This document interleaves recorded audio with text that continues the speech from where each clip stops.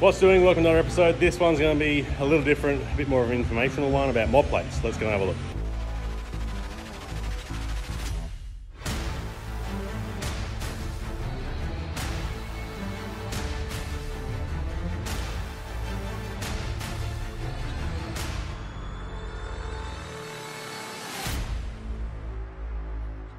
So what we have in here is a Prado. This Prado has just come up from ACT. So he's getting it roadworthy, and it has failed due to seating. So if we look inside here, we can see on the compliance plate, rated to 7 seats. So we have 2 in the front. So 2 in the front, 3 in the back, and nothing in the back. That's right, so a very common thing is these wagons, Prados, Land Cruisers, Patrols, all those things, take them out and put drawers in the back, converting it from a 7-seater, an 8-seater, or whatever it may be, down to a 5-seater. To do this legally in Queensland, you need a mod plate to convert, for obviously, seating capacity. Yeah, so we need to mod plate this to make it legal in Queensland, to register it in Queensland. So pretty basic to do here in Queensland, so you can leave seatbelts in, you just have to have all the seats removed, and any holes that are going through the floor to atmosphere outside, letting air in, will have to be blocked. So bolt them back in. This one has a complete drawer system. Like I said, seat belts have been taken out, so he's completely removed them all together, but you can leave them in. But this one's completely never going back to 5 seats again, because obviously you've got drawers and a fridge and everything inside. So what we need to do is a mod plate, which is what we've done here. We attach that to the vehicle, and over here I have a certificate of what we've done, saying it's gone from 5 seats down to 7. So that's a pretty basic one. Other ones you need mod plates for fuel tanks. So if you have a long range fuel tank, or you add a sub tank, or you change to a fuel cell. The other things you can need them for are diffs, gearboxes, engines, turbos, superchargers, seat changes, engine combinations. There's all sorts of different things. So I'll go over and show you another car and show you different things. So this one here is a HK. It has an LS. It doesn't come standard with an LS. Has a 4L80 and has a 9-inch. We have done disc brake upgrade front and rear, so it has mod plate for all those things as well. So that's that one. Here you can look under the car. I haven't done this one yet. This is the VL, which you've seen earlier.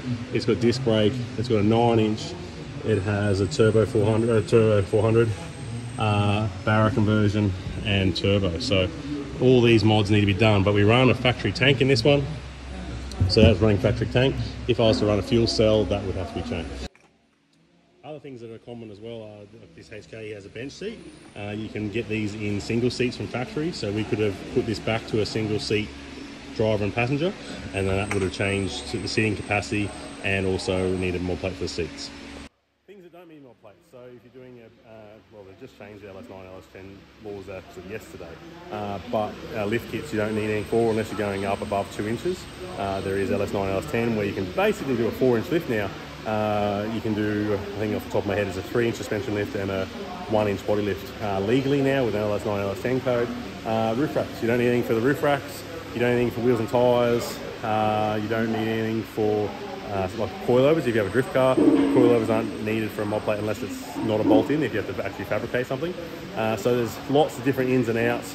Engine conversions we need to talk about. So if you were to put a V8 diesel into this Navara here, for instance, you'd have to look at weight capacity of the car, what it can take is versus weight, power versus weight. We also have to look at the weight of how much weight the front portion, like the front suspension, can take as a load.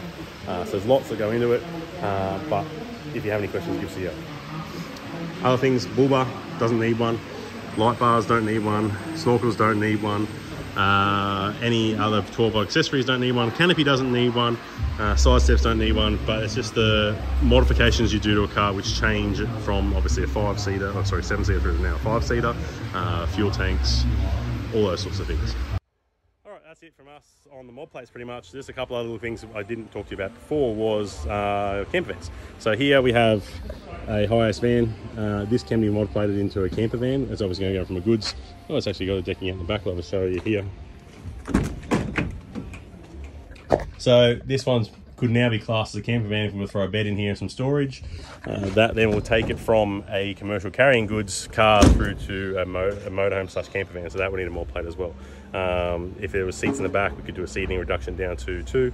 or 3 or whatever it may be. So there's a little bit more involved in them. You do need fire extinguishers, seating plans, storage, fridges, all those things, whatever. But any questions on mod plates, give us a yell. 54914626, and we can talk to you about mod plates. There's heaps. Give us a yell. Cheers.